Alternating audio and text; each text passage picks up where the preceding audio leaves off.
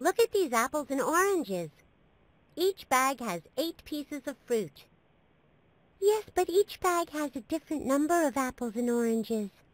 Some have more apples, some have more oranges. True. When we count the fruit, the total number is always 8. Let's try it. Let's count and use my dominoes to help us keep track of the apples and the oranges. This bag has 7 apples and 1 orange. We can use a domino with 7 dots and 1 dot to show the numbers 7 and 1.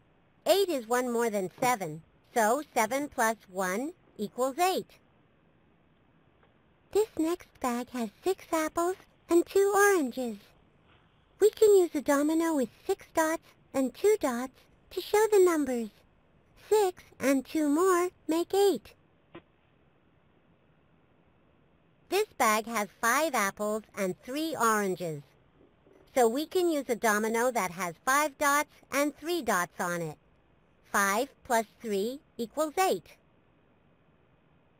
This last bag has 4 apples and 4 oranges. That means we can use a double 4 domino. 4 and 4 make 8. Even though each bag has a different number of each kind of fruit, each bag still has a total of 8 pieces. We found different ways to make the number 8. This domino has a total of 7.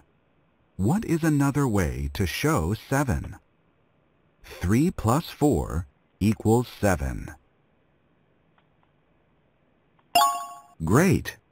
There are a total of 7 dots on this domino. I can use this domino to make 4. What is another way to make the number 4? 2 plus 2 equals 4. Terrific! There are a total of 4 dots on this domino. Now let's get shopping. We have some food to buy.